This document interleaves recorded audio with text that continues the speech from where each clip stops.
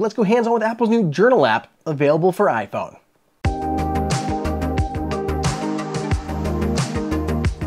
Welcome everybody, welcome to AppleInsider. It is Andrew here, and Apple released iOS 17 this fall. And when it did, it announced a new application that it had been developing, but it wasn't going to make it in time for the launch. The app is called Journal, and it's going to be launching very soon, at least for the iPhone. I have a first early look at this application. I'm going to walk you through everything, what the app is like, how you get it, what it looks like, just everything that you need to know. So let's go ahead and dive into it.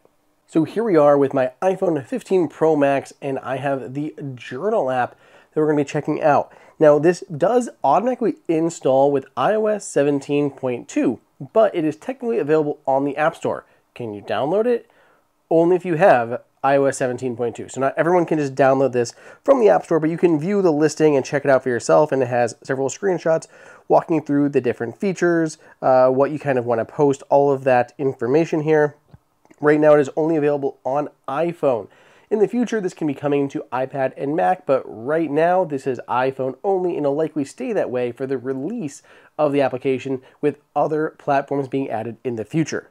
So let's go ahead and open the Journal app. Now the first thing you see, it is protected. It is locked by either Face ID or a passcode, so that you can set that up. This is very important. Privacy is very secure here, or very important for the Journal application. Aside from passcode or Face ID to gain entry to it, everything is just protected and encrypted locally. Even these recommendations that we're going to talk about, all of these suggestions are actually just stored privately within the app, and it's all encrypted so no one has access to it.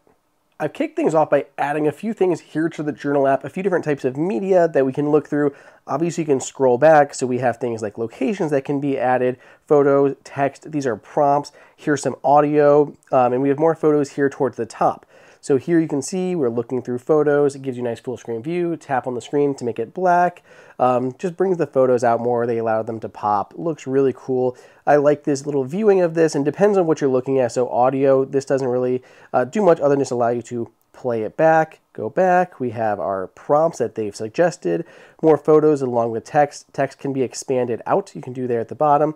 And locations, again, it just pulls up into this nice full screen view, so you can look at what you've added here, reminisce, and kind of look at what you've done. When you look at these, you can also filter in the top right hand corner. You can look at all entries, just those with maybe photos added. You can view any just that have recorded audio pieces, reflections if you've added any of those, like this prompt was a reflection. Or the last one here is just places that you've been. So we headed out and checked out this brewery there one day. Looks really cool. Or go back to all entries. To add a new entry, it's as easy as you think with this big plus button here at the bottom. Press the plus button and you can automatically tap new entry, but there's these recommendations down here below. So we have reflection, reflection, reflection, and all of these you can refresh. So maybe you don't want to look at these or you want to look at a different one, just tap this little button here and it'll give you a new reflection that you can check out and use that as your prompt. So if you want to use this one, tap on it. It puts the prompt at the top and it allows you to write down below. Go ahead and we're going to just delete that entry. Go back to adding that here. So there's a journaling suggestion that it's giving you. It can give recommendations based on what you do, who you're with, where you've gone, all these kinds of different things. It's pretty cool. So here's recent. I don't have anything near added in there yet, but as over time, that'll start to populate. So just go ahead and tap on new entry. I can start typing my text here, right at the top. So hey there, just testing out Journal. Almost, there we go. So a few things you can do.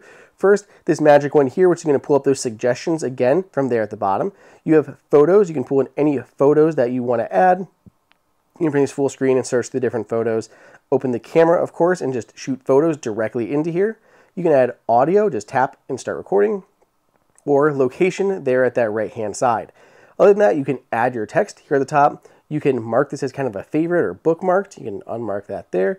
At the top, we do allow you to, or Apple allows you to change the date, so it has your entry date, or you can do custom date. So if I added something like a photo into here, like me and H, you can actually tap this and it'll pull it from the actual entry or the photo, or change it to a custom date, and you can just pick from down here below. So nice to be able to add a little bit more control there for these journal entries. Tap on done, boom, it's added it right there at the top. Tap on the three little dots where again you can edit it. You could bookmark it, same as before, or just go ahead and remove it.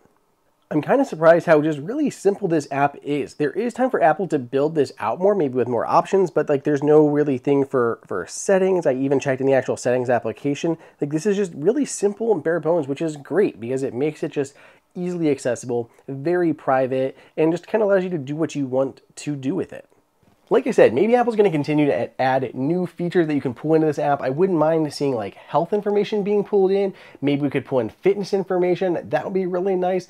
These are things that Apple definitely could do, and it could in the future, even before the launch of the Journal application. But let me know what you guys think. Are you going to give it a spin? Let me know down below in the comments, on Twitter at Andrew_OSU, or on Threads at Andrew O'Hara 941. Otherwise, stay tuned. Got a lot more videos coming your way.